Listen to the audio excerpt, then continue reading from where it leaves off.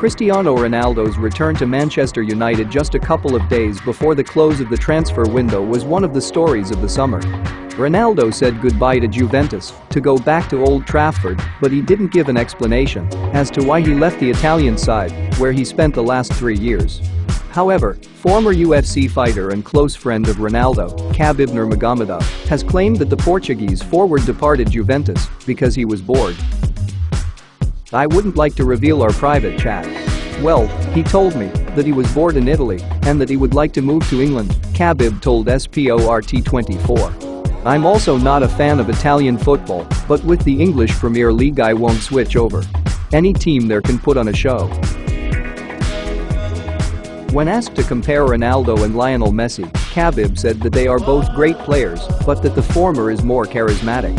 "Cristiano has been at the top for 17 years," said the Russian. "In 2004 he was in the final at the European Championship, and now it's 2021, and he's still scoring.